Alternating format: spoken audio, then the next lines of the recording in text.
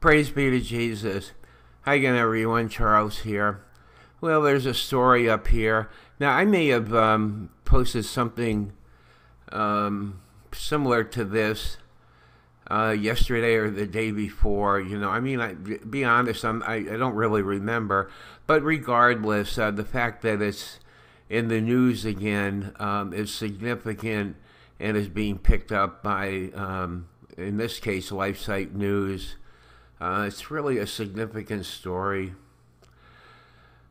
Okay, let's start here. Cardinal Gerhard Mueller has confirmed that the Vatican investigation into sexual abuse by Cardinal McCormick Murphy O'Connor was not completed, but instead was stopped for lack of the Pope's approval.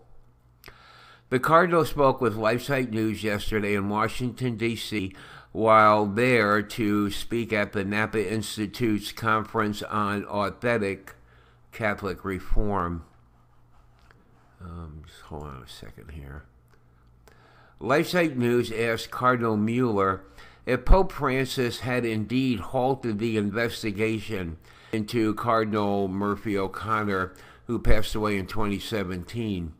Mueller was, until recently, the prefect for the Congregation of the Doctrine of the Faith, the Vatican body tasked with investigating sex abuse cases. Cardinal Murphy O'Connor was accused of abusing a girl when she was 13 or 14 during the 1960s. I mean, that's bad enough, but listen to the rest of this. Cardinal Mueller told LifeSite News he was bound by pontifical secret, but said that the Pope's approval is required for investigations of a cardinal.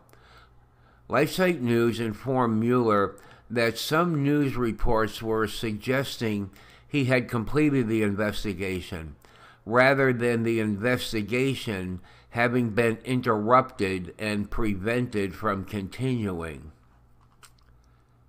LifeSite News asked the Cardinal if he would at least go on the record to indicate that the investigation was stopped rather than completed, and he agreed yes.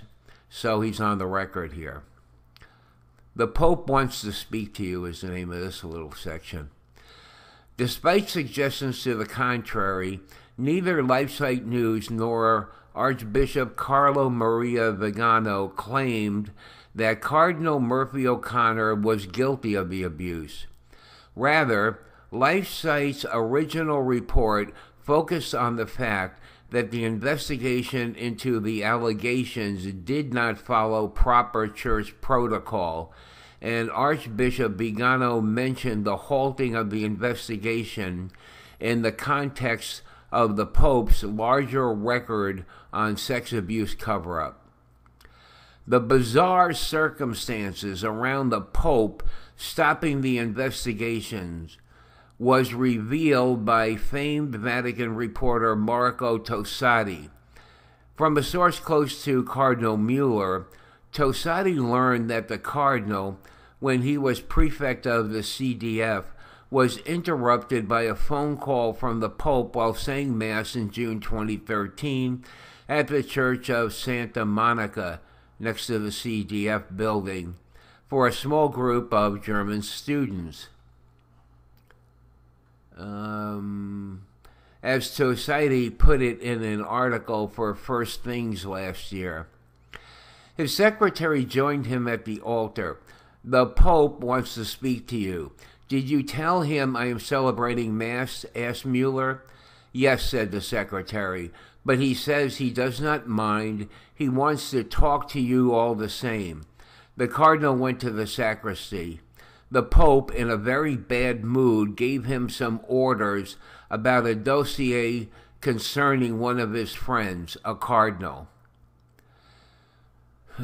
In a joint report with LifeSite News last week, Tosatti revealed for the first time via a source close to Cardinal Mueller that it was the CDF's investigation of Cardinal Murphy O'Connor that Pope Francis nixed during that urgent phone call.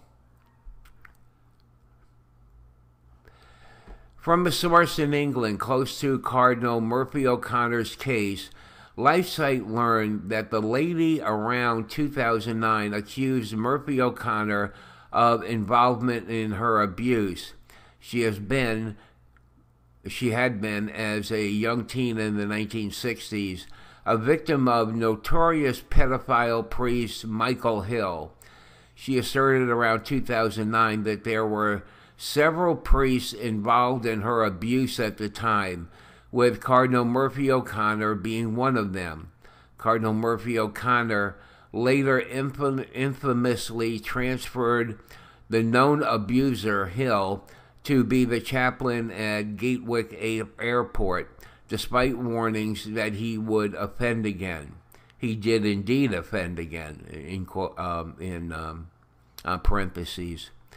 The lady in question is an acknowledged victim of Father Hill and was paid at the beginning of the 2000s a 40,000 lira, I think that is, settlement by the Diocese of Arundel and Brighton for the abuse she suffered.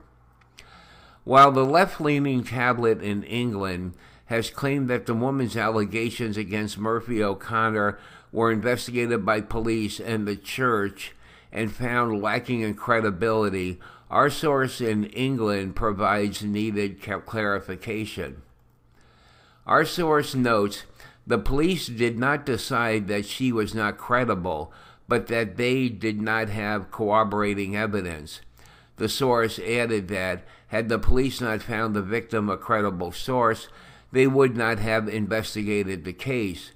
Rather, the source said, the police took the case so seriously that they interviewed Cardinal Murphy O'Connor himself, quote, under caution, unquote, which means that they made it clear to him that his answers could be used against him in court. Moreover, the source says the police never closed the case, but put it aside awaiting corroborating evidence. Well, the article goes on, but,